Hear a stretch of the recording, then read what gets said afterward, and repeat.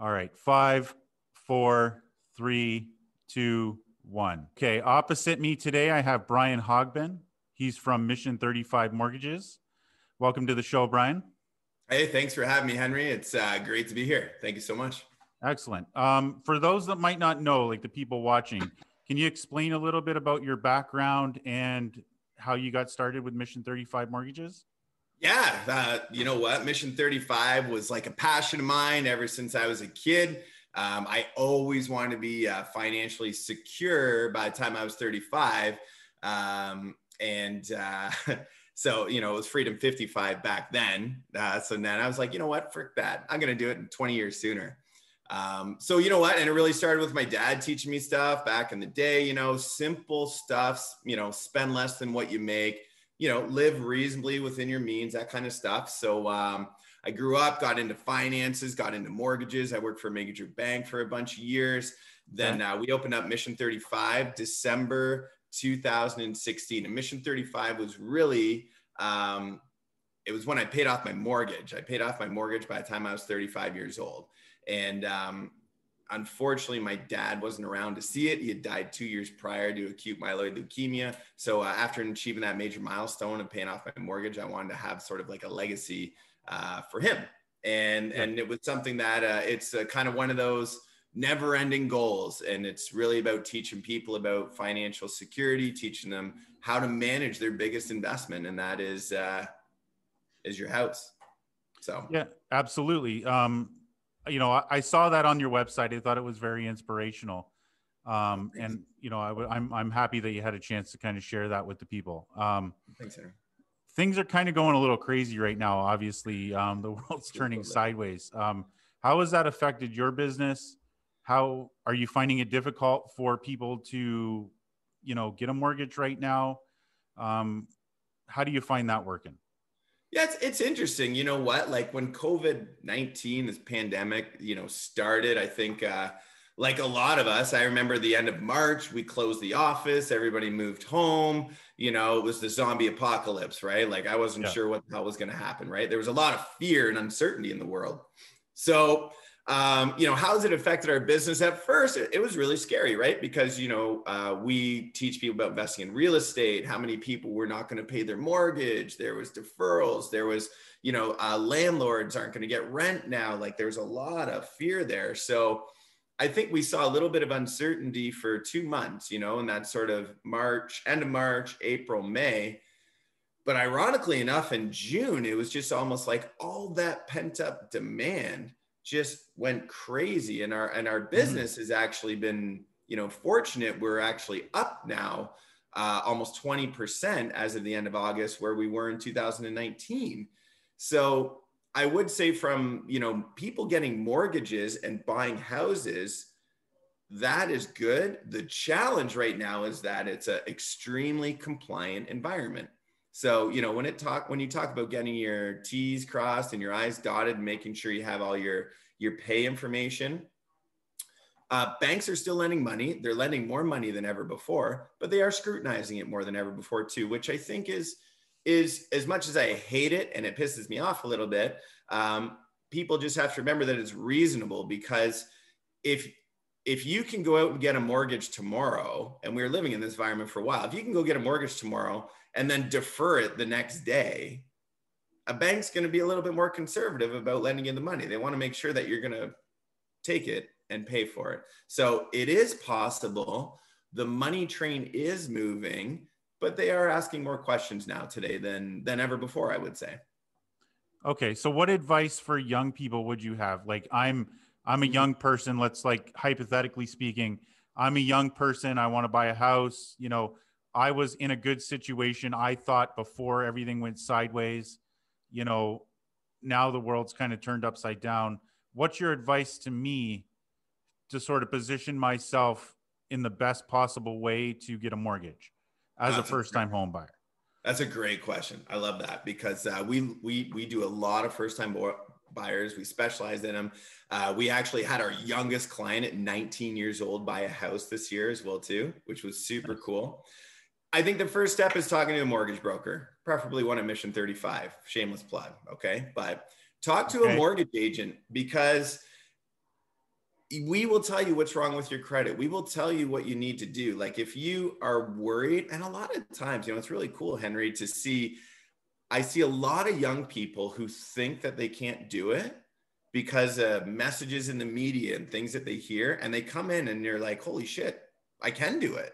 I can buy a house. I think some of the first thing you do is get pre-approved. And with a good mortgage lender, like good professionals, if you're not pre-approved, a plan will be put in place, right? And if it's not going to work today, that doesn't mean, like, don't lose hope. Because I think, and number one, or number two, I would say one of the biggest mistakes I see some people making is waiting. Okay, I'm going to wait till the bubble bursts. I'm going to wait. Like if you said in March or April, I'm going to wait till the pandemic's over to buy a house, it actually turns out that March and April was probably one of the best times to buy a house because there wasn't competition, prices flatlined for a little bit. And now if you waited till June, July, August, September, now you're in competition. So don't put off till tomorrow what you can do today. I know that's cheesy. I got a lot of cheesy lines, but do it. Like do it now, do it today. Don't wait. And don't let the fear of thinking that I can't qualify stop you. Like, I'd rather you know what's wrong so we can tell you what's right. I like that you mentioned pre-approval. There's a lot of like stigma around that. Like as an agent myself, I've worked with a lot of younger people. And there's a lot of misinformation out there, like you said. So, apps and stuff get pre-approved in 5 minutes. Like, what does that really mean? I learned very quickly in the business that, not all pre-approvals are created equal, right? I agree. That's a big point there. And like, because I see a ton of the 60-second pre-approval, like it's like, it's like 5-minute abs, Yeah, exactly. Like, but anything good takes time, right? And doesn't usually come easy. Like you got to, and I think the work in kids to get it done right. So yeah, and I think people need to realize that because we call them, the difference for people to know is a pre-approval versus a pre-qualification. Okay. And the big thing for people to know is that if you're getting pre-approved in a minute or 5 minutes, nobody's looked at your paperwork. Okay. And I call it garbage in, garbage out. If I go to an app and I say I make $80,000 a year, do I really make 80? Or is that what I tell my friends I make? Or do I make 75,600 and I rounded it up to 80? Or do I make $80,000 and some of it's commission, some of it's bonus, some of it's overtime? All those different questions go into the pre-approval process. So the big difference, just for your listeners out here too, is if nobody asked you for verification documents, you don't have a pre-approval. You have a pre-qualification. And that is no good in my eyes. No good at all. A pre-approval takes time and the lender needs to see your documents. You got to see the paperwork because people getting pre-approved are not mortgage lenders. They don't know what needs to be looked for or asked.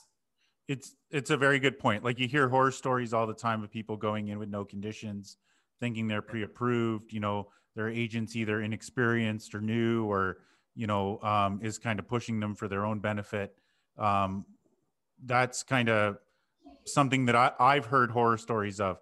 Have you ever had anybody bring you a situation like that where you've kind of had to approve them quickly? Like how long does it typically take That's to a get great pre-approved? Like, all things created equal. It's a great question. And you know what? I wish that this wasn't the case, but at Mission 35, we will get a minimum of 3 to 5 of those a week. Okay, a week of people that walked into a bank, thought they were pre-approved, and when push came to shove, like you said, they're not. And luckily at a brokerage, a lot of times they're not pre-approved because they said they made that $80,000 a year and they didn't, right? So, and usually the solution on our end, luckily, and the other benefit to brokerages over banks on that is because there's multiple lender options. You've got 30 different institutions, at least, that you can look at as a mortgage agent. So if it doesn't fit in the bank space, a lot of times it'll work with a credit union or a trust company. The banks have very, very regimented guidelines right now. So we see this kind of stuff. And the horror story is really like, we have one where a lady ended up purchasing a house and the client and the bank said, you're totally pre-approved. But what they forgot to say is that you're totally pre-approved so long as you sell your house, Oh, right? wow. That's a big, A big big condition miss. there. Yeah. So, and you know, it didn't get caught by the agent. She got along. Well, long and short of it, she didn't sell her house. The closing date came. We were able to give her a private mortgage, okay, because she was on an income that didn't justify carrying two mortgages. There was no way to make it qualify. But because there was a lot of equity or down payment there, we were able to make it work, but it ended up costing her tens of $1,000s more than what she was expecting. And it's all because she didn't get good advice there. She didn't get the advice from someone to say, this is the terms and conditions of your pre-approval. Yeah, the advice is key. So, I have a good relationship with my bank. A lot of people do. What's the difference between what a bank gives you and what a broker can do for you? I find that there's a lot of confusion. First time home buyer, their mom and dad are in tight with the lady at the bank, and they go in there and they get this rate, and everybody thinks it's great, and everything like that. Like, what does a mortgage broker kind of add on to that scenario that is a benefit to the person looking to get a mortgage? And you know how does a mortgage broker approach the process of finding the right solution versus what the bank does? So it's a really great question there. And what I would say, Henry, is like, I equate it to banks are like order takers, Okay. whereas mortgage agents and brokers are advice givers. Mom and dad walk into the bank with their kids, and yeah, I love my lady there. And they say, little Brian wants to buy a house and put down 10%. How does it work? They will type it all in and do the pre-qualification and get it, right?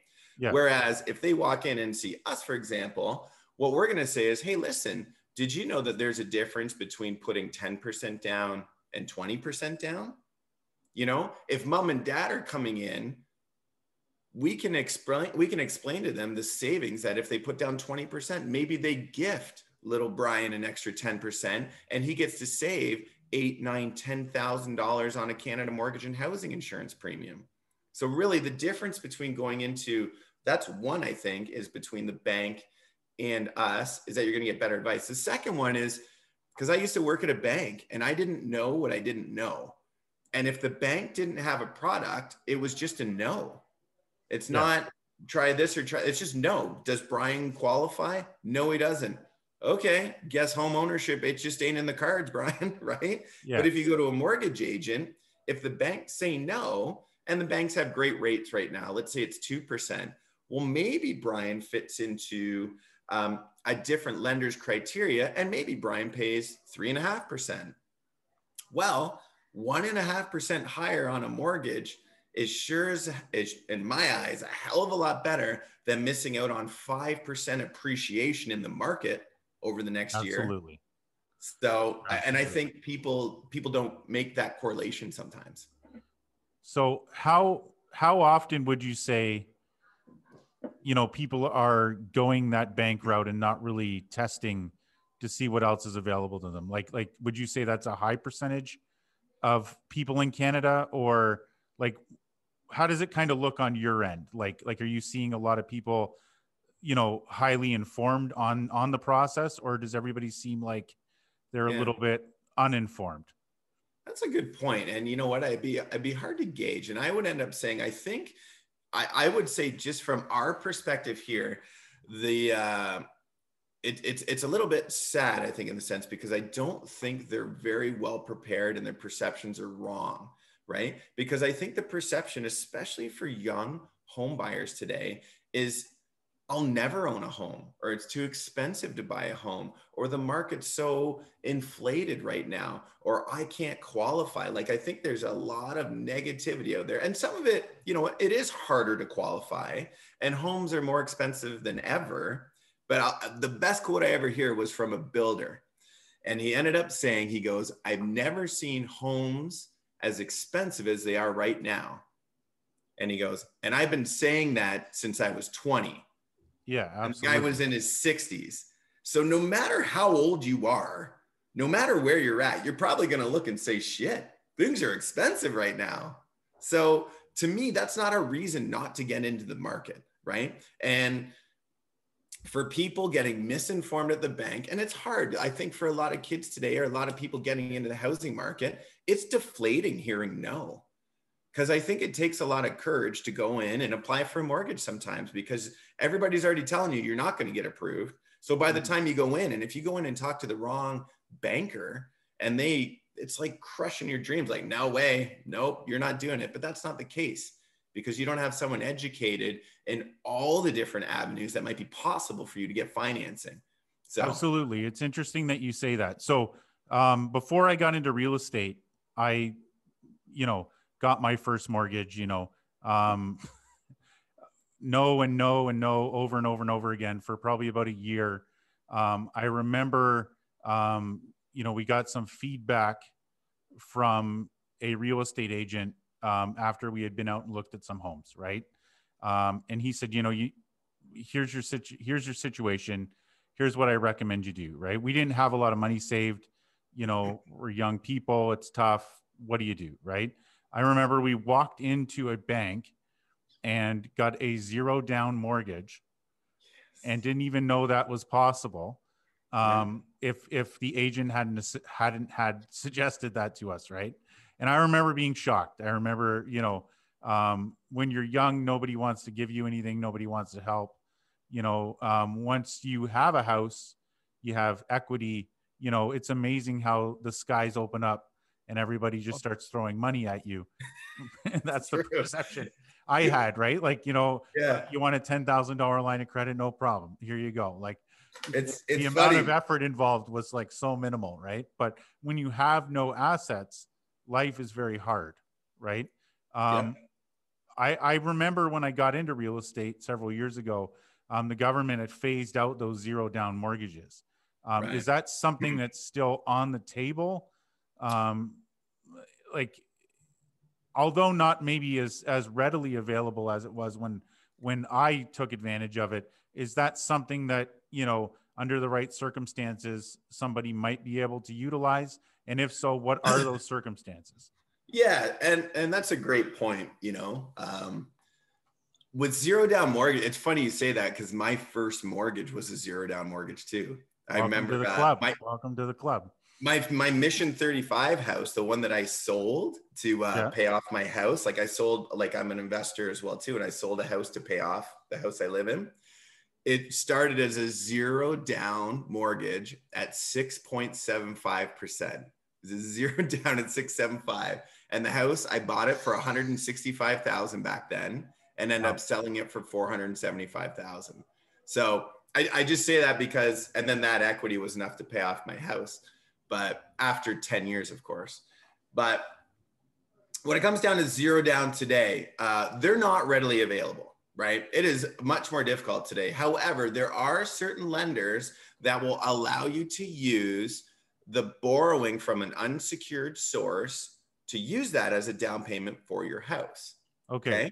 Can you elaborate before we go any further on what an unsecured source is? Yeah, you got it. So let's say you have a line of credit, or a line of credit's like a really big Visa card with a big limit with a relatively lower rate. Okay. So if you were able to qualify for a line of credit at a bank for say $20,000, $25,000, $30,000, okay, which is not the easiest feat in itself, right?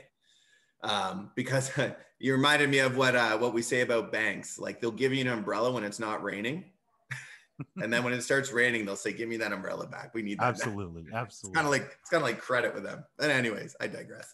But what the banks will say is, if you incorporate, and this is not all banks and all lenders, but we have some niche lenders that will say is, okay, if that payment on that $30,000 unsecured line of credit is $300 a month, if your ratios or affordability necessitates that you can afford that payment, they will allow you to borrow that down payment included in all of your monthly payments in order to qualify for it. So I'll give a numbers example, just because they'll be a little more concrete. If you bought a house for $500,000, 5% down be $25,000. Okay. Yeah. So let's say on 500, if 500 minus the 25, you'd have a mortgage of 475 plus your CMHC premium. Let's say that payment is going to equate to $2,000 a month for simple math. Okay. Okay. If you borrowed the $25,000 from that line of credit I was talking about, and if that payment was say $300 a month, you would be paying the mortgage for 2,000 and the line of credit where you borrowed it from 300. So you'd be borrowing 100% of the value, but you would have two payments that you're paying to do it. Okay. There we Does that go. make sense? Yeah. Yeah. 100%. And on that point too, like, just because I find like one of my favorite quotes is that there's never a lack of resources, there's only a lack of resourcefulness. Okay. And I believe that when it comes down to, if you say no with a bank, what we're seeing more and more and more of is co-investing, right? And I think for young first-time home buyers who hear a lot of no's and the zero down won't work, and maybe I don't have a lot of assets, right? Is, can you save up, a little bit of money and do it with 4 of your friends? And the answer is yes, you can, right? 4 of you could get together and all pitch in $5,000, $6,000, $7,000, right? And do it. Or what we're also seeing a lot of, I've got a young daughter, she's 4 years old. Nothing I would love to do more is invest with my daughter, right? So I think instead of mom and dad co-signing right now, we actually teach a lot of, first-time home buyers who've heard a lot of no's, put a business plan together and get mom and dad to buy the house with you. And maybe it's a 5-year plan, and maybe mom and dad are now business partners with you. And maybe you sell that house after 5 years, split the equity and say, see you later, mom and dad. Now I got my money and you got yours, and we both made some money here. Exactly. And it might benefit them depending on what stage of their life they're in too, to kind of have that chunk of money coming back to them. Right. Mm-hmm. Absolutely. As we kind of, get into that area, like, a lot of people don't understand that, what are the requirements for CMHC? When does that kind of, kick in? Can you kind of explain what CMHC is, what the requirements are, what your recommendations are about avoiding it if you can? Like, what are your general thoughts on CMHC? That's a really good question. You got good ones, Henry. I appreciate it. These is good knowledge, because I think there's a lot of miscommunication out in the marketplace. I used to, when I first started doing mortgages, I used to explain CMHC as a huge fee for what feels like nothing. Okay. That's fair. That's fair. Yeah. And people wouldn't ask any more about it. But the reality is, so number one, the requirements with CMHC have gotten stricter over the years. Number one is you can only do a 25-year amortization. The life of the mortgage, if you put down less than 20% of a house, so just for simple math, if you're buying a house for $500,000, if you put down less than 100, that's 20%, you would have to have Canada Mortgage and Housing, which is mortgage default insurance. What that is, it's a big cost that goes on top of your mortgage. And what it does is it provides insurance for the bank. Okay. So essentially what it means is that if you buy a house with less than 20% down, decide not to pay it, move to Mexico because the pandemic's over, and say, screw this, I'm celebrating the next coronavirus with a Corona. Okay. Exactly. The tacos are better there. Yeah, I would think they are right now. Oh my God. Yeah. Then the bank is protected. So CMHC will then protect the bank from default. So that's why you're paying that fee. The benefit to what people don't, sometimes realize is that's why banks are able to lend money, because it's insured. It's essentially guaranteeing that loan for the bank, is what Canada Mortgage and Housing does. Now, the benefit to Canada Mortgage and Housing is you can put down, if you're qualified, less than 20%, which is great, because 20% is a ton of money for a lot of people. What's the lowest you can put down? Just people 5%. 5%.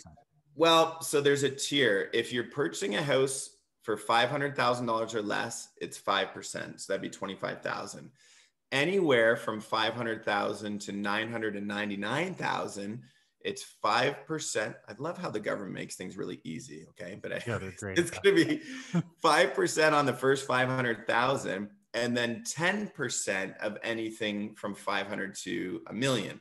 So if you bought a house for 600,000, you'd have to pay the 5% on 500, which is 25. I feel like I need a blackboard for everybody here. Okay. Yeah, maybe a little bit. And then 10% on the additional 100. So that'd be 10. So your actual down payment's 35,000 instead of, so it's like, works out to like 6.5 when you're So it's between not the as five. cut and dry as just, 5% the whole thing. There you And go. you know what? It's a great point because again, you walk into a bank, like here's a big in my eyes, right? Sorry, but it's like if you go into a bank and you say, "Oh, I'm pre-approved for 600,000," and the bank says, "Yeah, 5% down." That's a different. It's not 5% down. It's a little bit more than 5%, and it's like nothing is worse than having to come up with an extra $1,000 or $2,000 that you're not expecting when you're excited and purchased a house. So it's really making sure you Especially have the right right now, there's not a expectation. whole lot of, piles of money lying around. People are, times are a little tighter right now, right? Yeah, So, yeah, I not that agree. it was easy before, Yeah. but definitely a little bit more difficult now, right? Oh yeah. Oh yeah. And I think one of the benefits, so once you don't have to put down 20%, so this is where things get a little bit creative and you can open up. So, for anybody looking to buy a house, if you had some credit issues or you're self-employed or you're starting a side hustle and the income's not verifiable yet, the 20% down number is kind of a magic number because now all of a sudden other lenders open up. The banks don't have to have Canada Mortgage and Housing Insurance anymore. Typically, there's some different rules and regulations, but that's for a phone call afterwards that we can talk Yeah. about. But with 20% down, now I can go over 30 years. Now there's a little bit more leniency because now trust companies, credit unions, and we call them alternative lenders who aren't banks, because there's a lot of equity in there, they start to, I don't want to say overlook certain rules and policies, but they'll work with things differently. If you had some bad credit, oh, well, instead of you getting your 2% rate, we realize you had some bad credit, but because you have a big down payment, we'll give you the money, but at a higher rate of maybe 1 or 2% more, but only for, let's say, a 1-year term, because we'll give you some time to clean stuff up. And then at the end of the year, you can go to a bank or go somewhere else. So is that why it's important to kind of work with somebody like yourself?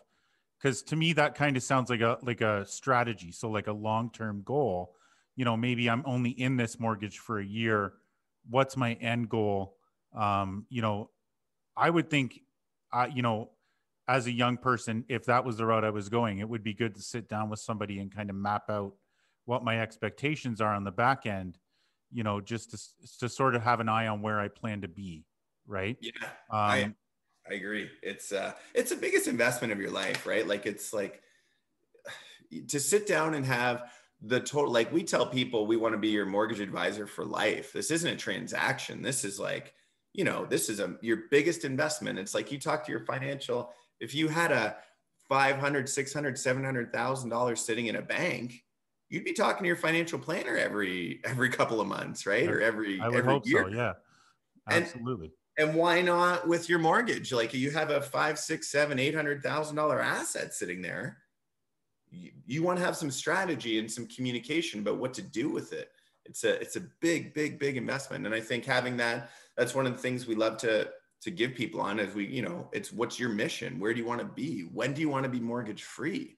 Right? Because working with the end in mind, how do you want to get there? Well, there's prepayments, there's other things you can do, making sure you get the right interest rate. So where do you want to go? And I think sometimes everybody thinks the first scenario is going to be perfect. You're going to get a bank mortgage, but it's just not the case. Right. And I think more and more, I would say almost 50% of our business today doesn't fit with a bank, but it still fits with a lender that's really good. But it's like having that plan to say, yeah, you're paying 3 or 4% today instead of 2%. But guess what? If you do ABC, if you end up paying off a little bit of debt, right? If you end up declaring a little bit more money on your income taxes because you're self-employed and you're putting more cash in your pocket, but maybe if you put a little more on your T1 general, your notice of assessment, we can Yeah, move you to somewhere balance else. it out a little bit, right? Yeah. Just before I let you go here, when I was young, I thought all mortgages, all lending kind of went through a bank. When we talk about alternative lenders, can you dig a little deeper into what that is for people? Yeah. What are the options? I know a lot of people just assume that you're going to have to deal with some major institution. Yeah. And that's not, by my understanding, always the case, right? Yeah. And I think the misconception out there is twofold. Number one, you have to deal with a major institution. Number two, if you go to a mortgage broker, you're a deadbeat. It's like almost like we were used car salesmen. Like we're in this, Mhm. not that there's anything wrong with that profession. Okay. But it kind of had a I'm stigma going to to get a it. bunch of emails. I know. I'm sorry. That's just but Okay. hey, we had that same stigma for a while, right? Where it's like, oh, you only go to a mortgage broker. And this is going back in time, but I think this is sometimes those preconceptions that parents might give to their kids, where if you're going to a mortgage broker, they're going to charge you big fees and they're really expensive. Well, that does happen in some cases, but I would say that's probably less than 5% of the time when that Okay. happens. That has to be a situation where someone's in a jam, like someone is losing their house. They didn't pay their mortgage for months, right? Like those situations can get expensive. But going to a mortgage broker and dealing with alternative lenders, okay? They don't have to abide by the Bank Act, okay? They have different rules and regulations. And a lot of times they're only 1 or 2 points higher, right? So I think that misconception is you're going to pay so much more. And I think it's comparing things and it's about progress, because if I can't get approved with a bank at 2% today, that does not mean I should wait until I can get approved. Okay. And I've seen numerous examples, and I could probably give you one for every single year for the past 5 years. If I waited to buy a house in 2017, well, my pre-approval got reduced later in the year because the first stress test came out.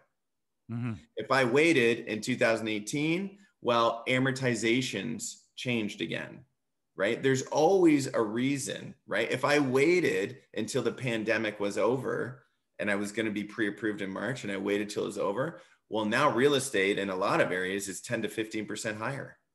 It's gone Absolutely. up It doesn't significantly. routinely go down, it routinely goes up, right? And I think like I'm a Yeah. big buy and hold, like hold on to the long term kind of person. But what I guess my point is that even if you're paying 1 to 2 percentage points higher on a mortgage, right? Let's say it's $500,000, and this is where I get a little nerdy, and I hope that's okay. 2 points higher on a 5% mortgage is going to cost you 10 grand a year, right? 2 points on five is $10,000 extra. That's a lot compared to, imagine in a healthy market, real estate, let's say it goes up by 3% in a year, which I think is very conservative on a long-term trajectory, but let's say three. Absolutely. 3% on 500,000 is 15,000, right? Not to mention on the average $500,000 mortgage, even if you're paying 3 to 5%, your mortgage is going to go down by 8 to 10,000. So the difference in your wealth being super conservative here is anywhere from $23,000 to $25,000.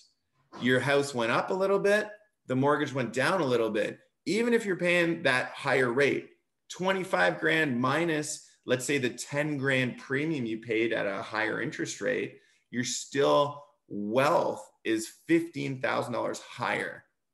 And I've seen years where that gap has been 20, 30, 40, $50,000. So it's just, and I think that misinformation is I got to wait till I can get approved at a bank is bullshit. Because if you get approved now, buy now. Like really. Exactly. And for the people out there, if that's your plan, let your agent know, because they can put you in a situation to buy a house that's maybe going to appreciate a little quicker than, something around the corner for various reasons, right? Like there's dozens and dozens of criteria that would kind of affect whether a house appreciates at a certain amount year over year. So if that's your goal to kind of, really sort of rock that appreciation out of the park in the first year, talk to your agent.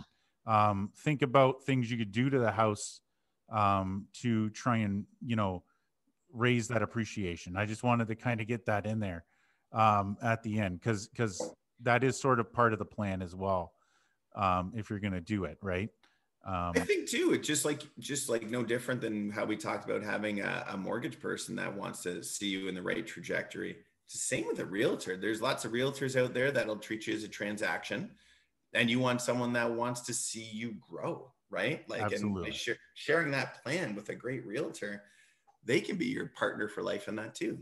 So, Absolutely. Um, we're running a little bit on time here. I really appreciate you coming on.